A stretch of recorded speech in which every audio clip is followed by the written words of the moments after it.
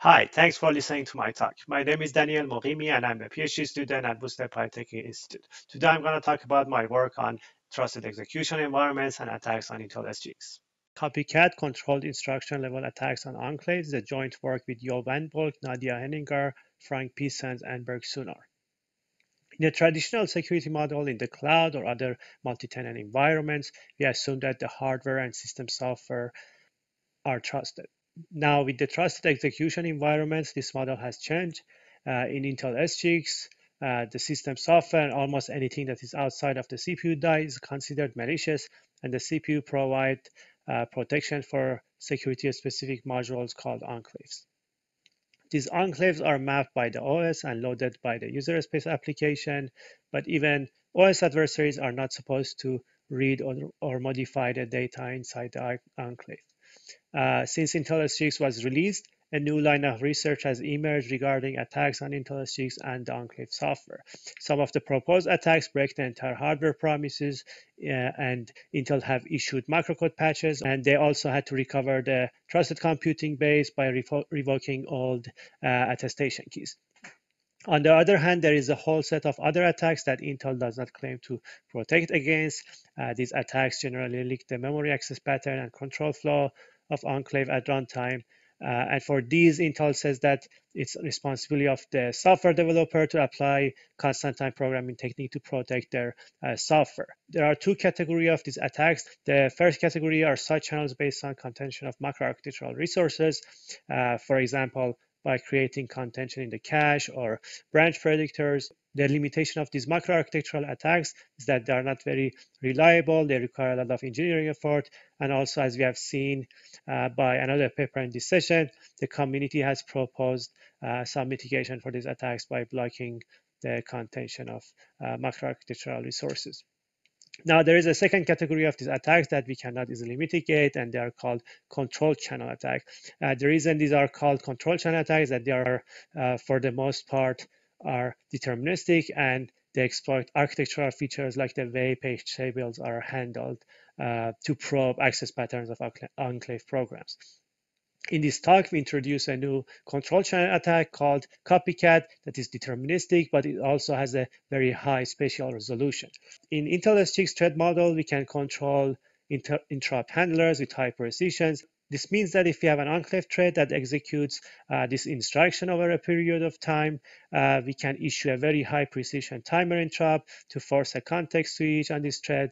And the state-of-the-art tool called SGX step can now interrupt an enclave at almost every desired instruction with some degree of noise. For example, here the T1 and T2 shows the boundary of when a scheduled interrupt will happen. If the green bar shows the end of the execution for this first NOP instruction, we know that this interrupt will happen somewhere in this window, which means we'll execute a single instruction or no instruction. Now, let's assume that the interrupt happened right after this NOP instruction. In this case, we have a forward progress in the thread with a single step. Now, by repeating this during the execution of an enclave thread, we get some 0 steps and some single steps, but either way, we are going to reach the end of this sequence of operations in an enclave thread. Now, let's say we have issued 15 IRQs to reach to the end of these instructions. How many steps did we take during this time frame? To answer that, we need to know which of these IRQs caused a 0 step and which one of them caused a single step. We have something called a page table entry that holds metadata and virtual to physical address translations. Although a malicious OS cannot access the content of enclave pages, but it can modify or read the metadata of PT entries for these pages. And there is an access bit or a bit in the PTE that helps the OS to have some sort of contract with the CPU to check and determine what memory pages have been accessed before. If you clear the A bit for a code page, the A bit for that page is only set when at least one instruction from the page is retired. As a result, by checking if the A bit is set, we know if our consecutive interrupts caused a single step or a 0 step. So we propose these single stepping counts as a side channel itself, but unfortunately, this count for an entire execution thread is not a very valuable side channel information.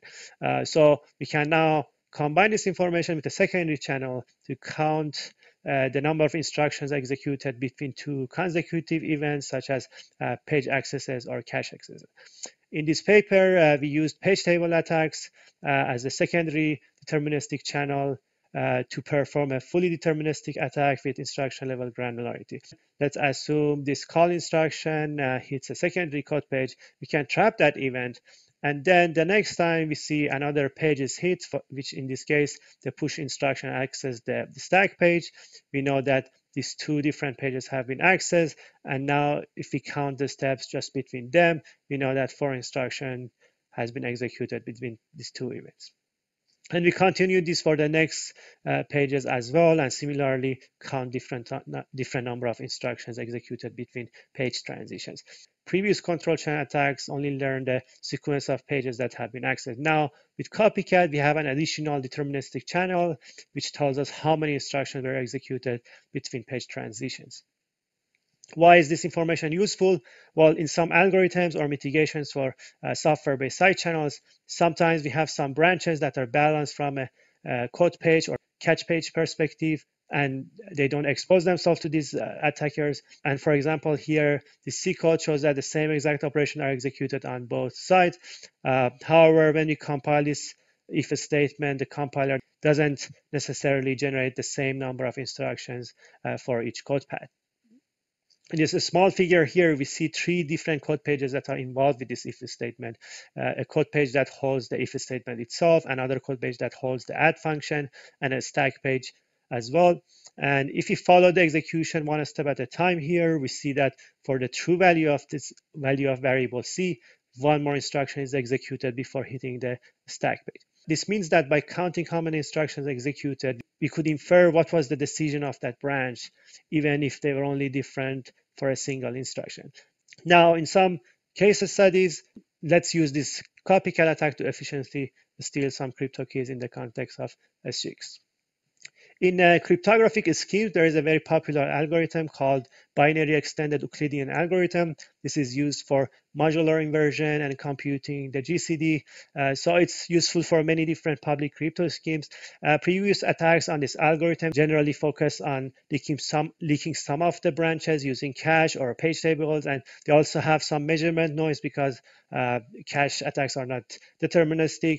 With CopyCat, we can synchronously recover the outcome of all of these branches in this modular inverse function.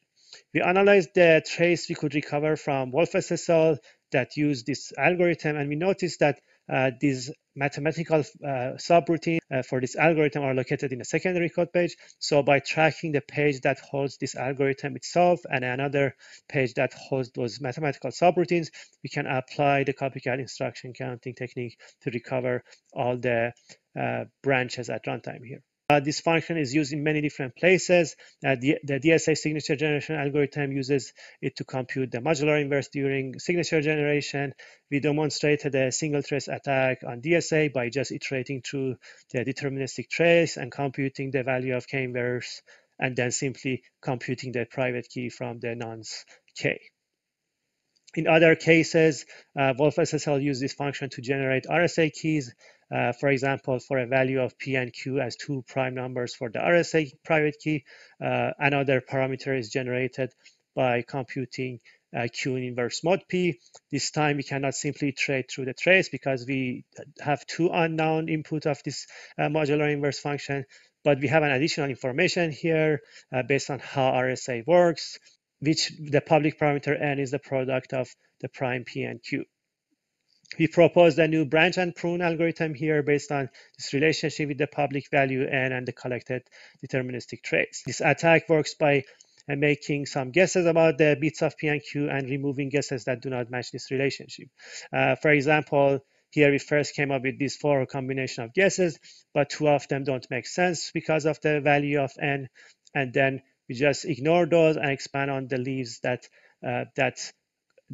matches the value of n, and we iteratively go through the next bits of n. This tree grows exponentially, so exhaustively going through all these leaves for this tree is computationally expensive, and that's also why the RSA crypto system is not fundamentally broken.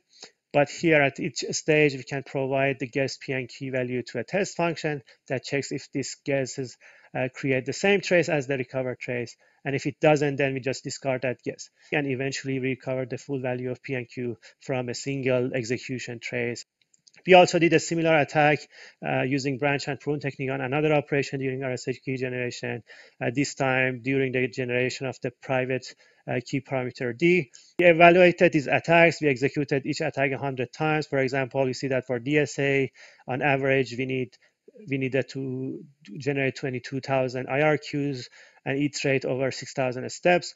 But these parameters are much bigger for RSA, and we see that we have really huge single step traces that we recovered with our attack with like millions of steps that we tested this. And in all cases, all 100 experiments for each of these attacks matched the mathematical model, and we could recover the key with a single trace without any error. We also looked at some other crypto libraries to see if they are similarly vulnerable. As a summary, libgcrypt was also using a variant of the BAA algorithm, and almost all the public key algorithm in this library was affected by this. We also found that OpenSSL has a vulnerability that uses a similar algorithm to compute the GCD, so you could recover the private RSA key during the key generation in one of their code paths. We reported these vulnerabilities to all of these vendors. The developers responded and mitigated these issues. As a conclusion, CopyCat pushes the limits of these deterministic control chain attacks to instruction level granularity. It's reliable and it's easy to scale and replicate this attack. Constant time programming, or in this case, branchless programming, is now even harder and more important for SGX. With this new attack, the question that remains for the community to answer is how can people protect non-crypto programs that are data intensive when they are executed inside this SGX.